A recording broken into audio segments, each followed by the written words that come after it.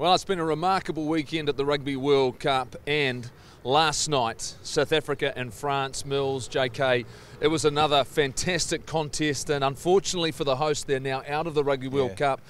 Bitterly disappointing for the French fans, but ultimately South Africa, it's a Rugby World Cup. We talk about it all the time. They know how to win, and did they just get it right? Tactically, selection-wise, was their 80 minutes almost perfect? Well, the results sort of showed they got it right, didn't they? I mean, France, yeah, it is. It's sad because of the fans, isn't it, in terms of France and the French getting right in behind the home side.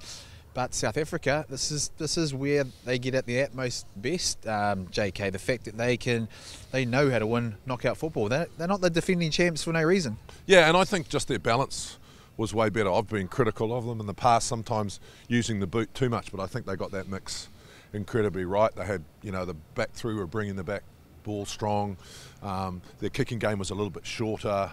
Their first two tries came from errors from France. France were good early, but South Africa just know how to finish those games off. Bit of controversy around the HIA and guys coming on and off, but that's South Africa. They know how to use the rules and they know how to really put pressure on opposition. So you've got to say the best team won, like you said before. Yeah, and it's clear that they came in with a plan when I think about it, Mills. The fact they went through games where they had 7-1 split, 6-2 split. Then they went to the traditional 5-3. Maybe that was because Andre Pollard was able to return and come back from injury.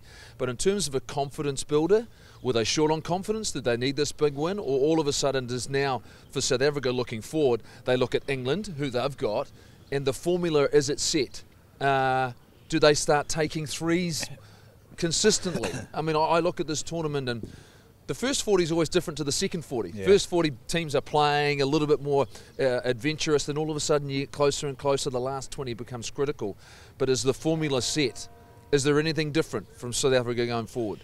I think they're comfortable with the formula that they've got. I think they're comfortable with the way they play. Look at the team. So much talk about what 9 and 10 combination that they're going to use. They used an expansive one, but did they really play expansive in that first 20 odd minutes? I think that tactically they got it right. They broke on the outside, then they went to the boot. Caught the French. Suppose back three off guard. They won that battle. Yep. I know France started off well, but I think throughout this whole tournament, we've been constantly talking about South Africa and how they use rotating their subs, the makeup of their bench. They just seem to be ahead in terms of that. And so when you look at them, they're kind of comfortable with that. They're not worrying about anything else.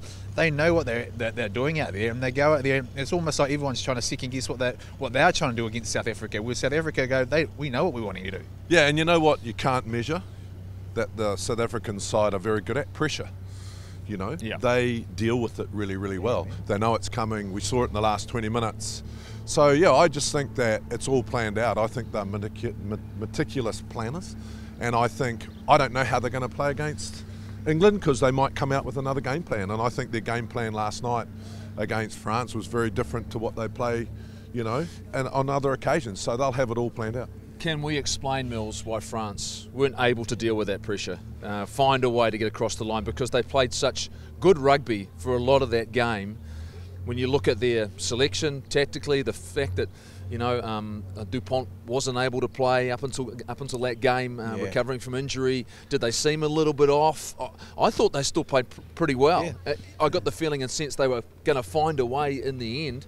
Where did it go wrong for them? I thought they did too. I thought they were going to possibly find a way. But as time went on, and pressure, you can't measure that. As the pressure went on, there's little sort of segments in there where they started to panic. It got a little bit sort of helter-skelter. Then they lost a little bit of structure. They weren't really comfortable in terms of where South Africa were. The line speed, from broken play in terms of defence from, Creolans there out wide.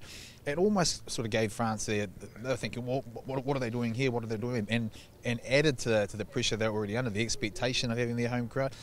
They started well. They needed to push on because, man, when they got that crowd behind them, the downside to it is they went a little bit scrappy, JK. Well, I think Dupont, him not playing was a problem. I thought that he was out on his feet in the last 5 minutes. He was outstanding, world's best, but he was out on his feet because he hadn't played for a few weeks. Incredibly courageous thing for him to do. But what happened actually when they were trying to mount some pressure is they made little errors. Knocking on the ball, they got a bit panicky, started throwing it around a bit. It's just keeping composure and mounting the pressure, and that's what South Africa's good at. Is this neutral territory now? The fact, or is it England's tournament with the fact of their fans? Is it South African fans? I mean, all of a sudden there is no home field advantage, is there, JK? Well, pressure, mate's an amazing thing, right? So who's under pressure now? Not Argentina and not England. Yeah. You know, South Africa and New Zealand are under pressure as the incumbent 1 and 2 now.